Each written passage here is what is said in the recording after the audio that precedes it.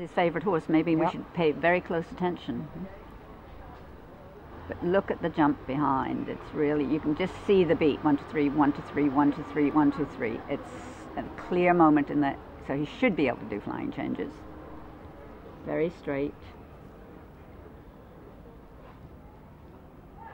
Down to the halt. And straight forward. Just fixed his legs a little bit there, and I haven't a problem with that. I think that's good. The horse just makes sure his legs are all standing in the right place. And into the medium. Now, if this is a medium trot, what's his extended trot going to be like? You'll need to watch it. It needs to be twice as much as that. That's pretty fancy. And look at the change, the transition there at F.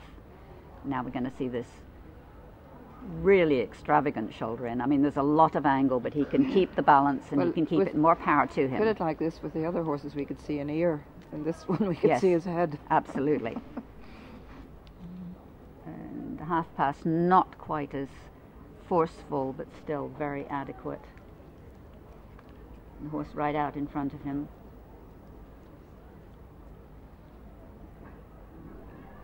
And there. No, a little bit stuck.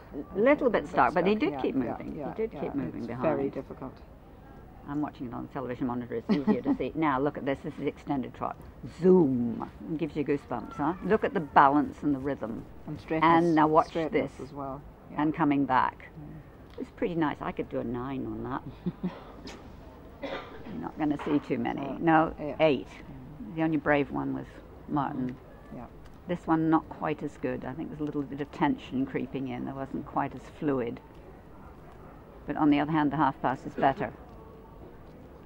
Also a horse with a very expressive tail. You can just see every now and again a swish of the tail when Andrew uses his legs.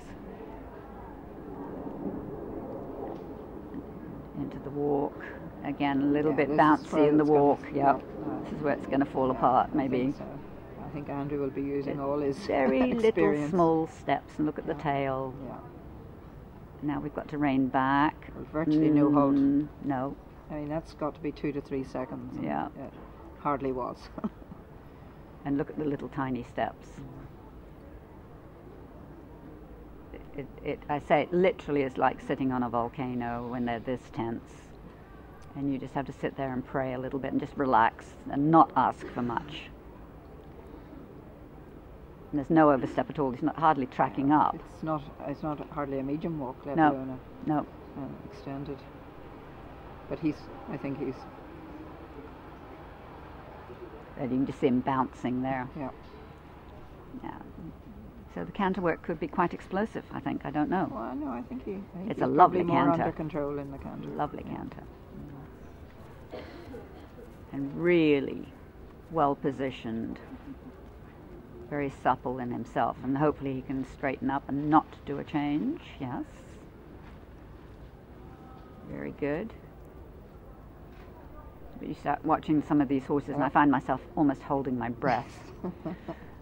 And you can see the neck getting shorter and higher, and the canter just getting a bit choppy, sort of up and down, because he's thinking about the flying change, which is now.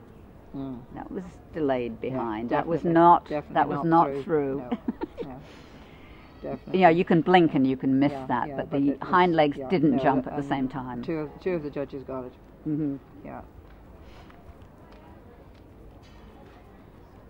And you see the strides are getting shorter now. He's not really covering the ground as well. He's a very impressive horse, though.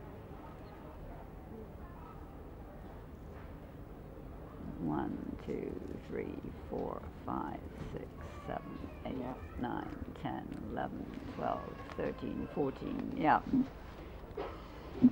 And that doesn't mean to say he can't do it. It's just that he's tightened up in his back so his legs don't come. You know, horses have a horizontal spine and their legs hang down out of the spine, so if their back is tight they're not going to have good movement. They physically can't move their legs if their back is tight, and it tends to shorten them up if they're stiff in their backs.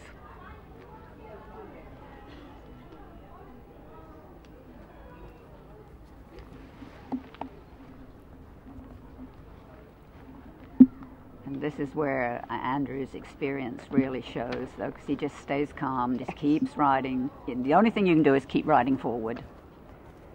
The moment you start to take back, you're dead in the water. Yeah, the changes are going to be good. So I think Laura's going to hang on to first place for a little bit. No question about it, yes, yeah. It was more level test the whole way through, yeah. Oh. Very good. And so Andrew Nicholson on his first horse, Armada.